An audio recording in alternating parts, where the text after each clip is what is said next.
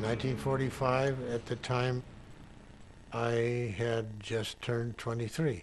On the 6th of August, I had a role to play as the weapon test officer on the Enola Gay mission to Hiroshima, Japan. So I was a civilian employee of the University of California, which was the manager for Los Alamos. And the job that I ended up doing there was developing the detonators that made the Fat Man bomb viable. People say, what'd you do in those early days? And my answer is always, whatever I was told to do. And I guess I wasn't learned enough or sophisticated enough to appreciate what it meant in the long run for the future of the world. When Paul called me, about the project, and he got a hold of me one night and said, Dutch, I'm forming a new group. He says, I'd like to have you for my group navigator. He says, I can't tell you what it is, but he says, if it works, we are going to either significantly shorten or end the war.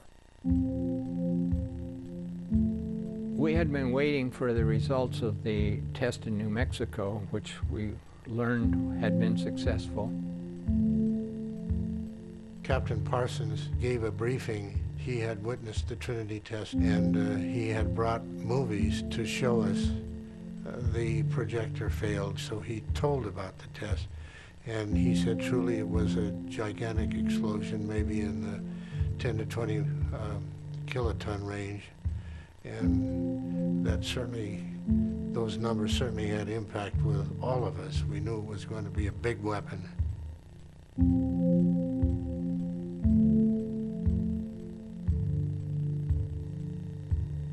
The little boy bomb was a situation in which you have uranium-235, which is almost ready to explode.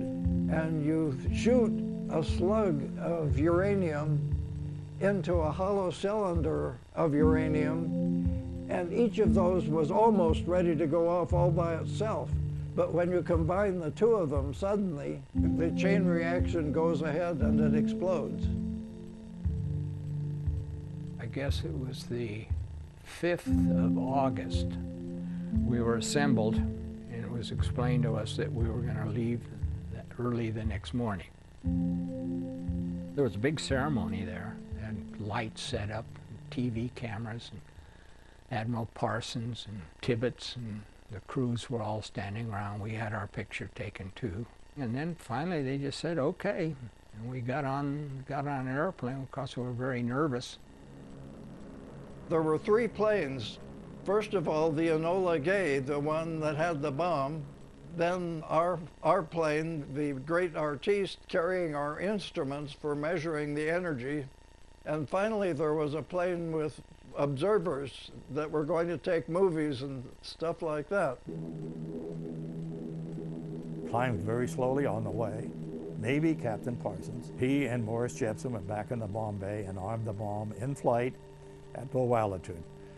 I had the job of going in the bomb bay, switching those plugs from testing mode to arming mode, and I have maybe I was the last one to touch the bomb. The weather's perfect. I could see the coast of Japan from a good 100 miles away. I could see the city of Hiroshima from 50 miles away. And by this time, the bomb sight is flying the airplane on the automatic pilot. That's the way it works. And so we went in, and finally the bomb left the airplane. I knew that it had 43 seconds of drop time before it would detonate above the ground, so I started counting. Everybody on that airplane was counting 1,001, 1,000. I think we all concluded almost that the bomb was a dud.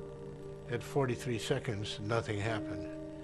And I only had a second or two to have that kind of worry, because then the bomb did detonate.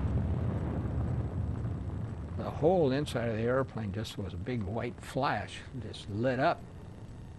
And then the airplane had quite a shock.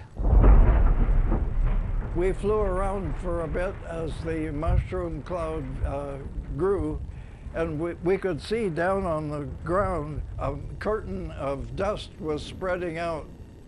You could see the destruction on the ground, and you knew that meant where people lived, where people died.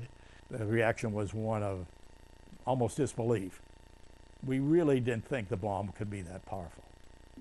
No one spoke with glee. That sort of expression was not used. I was busy doing my things, but also I did not feel the urge to pray for anybody at that time.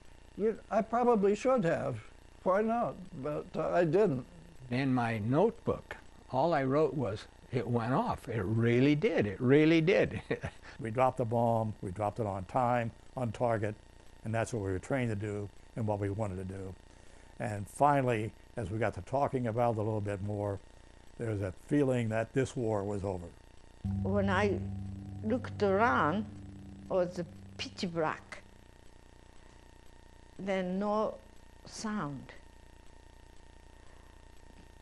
Then pretty soon, the blackness going away, like a frog go away. Then see sort of a gray and moving people. 開いたと言いながら立ち上がってみたらびっくりしました。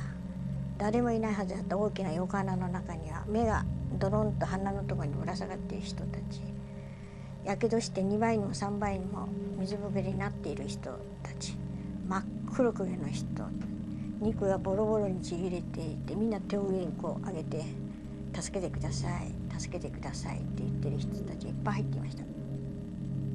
手がない人、足が飛んでる人、お腹がはじけて内臓が飛び出てる人、頭が割れて脳みそが飛び出てる人、そして爆心地の吹いたは真っ黒炭素化してそのまま死んでる人、焼けただれて死んでる人、ありとあらゆる格好の人がですね、たくさん亡くなってるんです。